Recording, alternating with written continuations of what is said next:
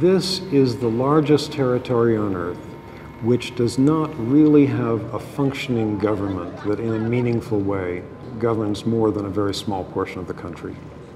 And when you have something like that, especially in a country that is so rich in minerals that people want, gold, diamonds, coltan, tin, timber, all kinds of other things, it's just an invitation to people to plunder. The other day, I was in Goma with two friends from Human Rights Watch. We were walking along, and a guy, seeing three foreigners, walked up to us and said, "Do you want to buy some uranium?" Uranium? Uranium, precisely. And he explained what it was. He said, "We've got these units of 2 kilos of uranium."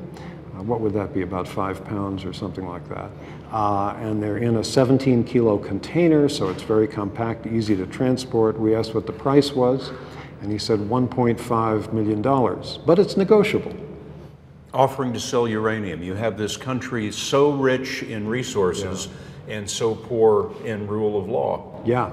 And when you don't have that rule of law, when you don't have a government that functions and makes sure that people get a share of this wealth, which is one of the jobs that a government anywhere in the world ought to do, either through partial ownership of things like mines or through taxation that's really fair and just. If you don't have that, then ordinary people don't get any money at all.